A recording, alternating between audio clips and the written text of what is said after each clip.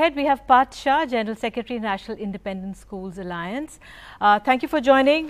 Lakhs of parents were sending their children to affordable private schools in the hope of giving them a good education.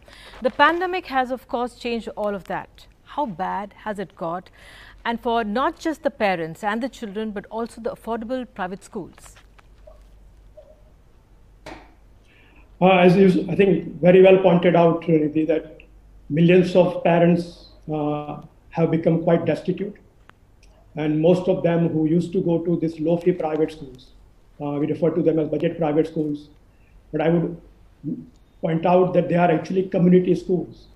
These schools are started by people living in the basti, right? Appealing to the local need that they see in the basti. And therefore, these are really genuinely community schools. And if you remember, Gandhiji talked about the metaphor of beautiful tree.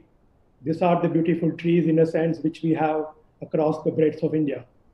And those are the schools which actually serve the poor. Right? These are private schools for the poor, not the kind of private schools where you and I would send our children to.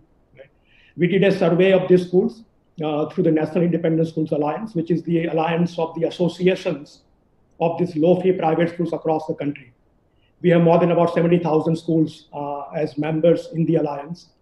And survey was done a few months ago. And we found that the school fees they have received for the last year ranges somewhere between 6% in Madhya Pradesh to about 28% of what otherwise they would have gotten for the year in Delhi. Right? So this is the situation that they are in. There is no fee coming in. Understandably so, because parents obviously are not able to earn their own living, so that they're unable to pay the fees. Absolutely. Right? At the same time, these schools are owed by the government hundreds of crores of rupees. Yep. Right? For example, Delhi government itself owes these private schools about 67 crore rupees.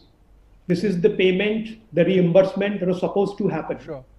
For the 25% seats. Right. I just, Prannoy actually had a quick question, Parth, to Prannoy, go ahead with that. Yeah. Parth Shah, if I can ask you, why is this campaign so important? And how can it actually help families who can't provide a good education to their children? How can we all work towards this collectively? I think, first of all, I want to thank Rangde and, of course, NDTV and all of you for taking on this cause. Most people see the parents who send their kids to private schools as somehow not our responsibility. Right? In some sense, half of the students who are going to private schools have been abandoned by the government. There is nothing being done for them. And this is probably the only effort that I see which is being made by Rangde and NDTV to help these parents. I would point out that many people think that if these kids don't go to private schools because they can't afford the fees, well, they will go to government schools, right? But they don't realize that that is actually quite difficult for these students to do, because most of these, even the low-fee private schools, are in English medium. Yeah. Now, it's true that teachers may not speak perfect English in the classroom. Yes. Right? It must be language, Hindi, English, both mixed in the classroom. But the textbooks are in English. They study in English. Their exams are in English, right? And this is what they have been going through in these budget private schools. Yeah. Now, for them to shift to a government school, where the instruction would be in local language, whichever state that they may be in, right?